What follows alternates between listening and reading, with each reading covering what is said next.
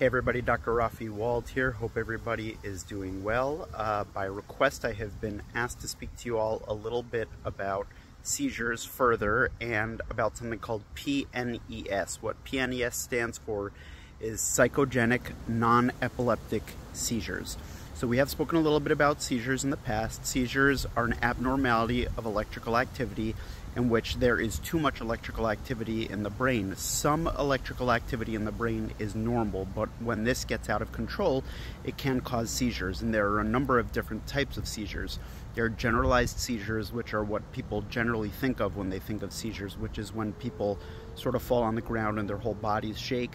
There are partial seizures, in which one part of a person's body may shake. There are absence seizures, in which a person may seem to sort of blank out for a period and not be able to move, and then suddenly they are able to. But again, it is an abnormality of electricity in the brain. What PNES is, as we have already described, psychogenic non-epileptic seizures, is when there is not a medical cause or an electrical cause within the brain that is causing the seizure. Rather, it's probably due to some kind of an underlying psychological issue. Now, it's very important to note that this does not mean that they are happening because the person is actively faking them. They are still happening, and they generally are out of a person's control while they're happening. There's just not a neuroelectrical cause to them.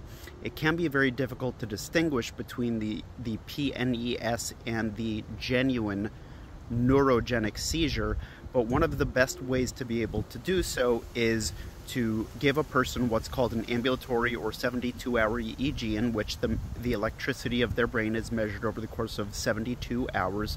So we do get an idea of whether there actually is an abnormality of seizure. Or another way that we can do so is by videotaping a seizure while a person is having one. And a person who is experienced in treating seizures can see if the symptoms of the seizure are consistent with what we know about actual epileptic seizures. It's a complicated subject, but I hope this information is interesting and I hope it helps you. I am looking forward to talking to you all soon, as always. Bye-bye.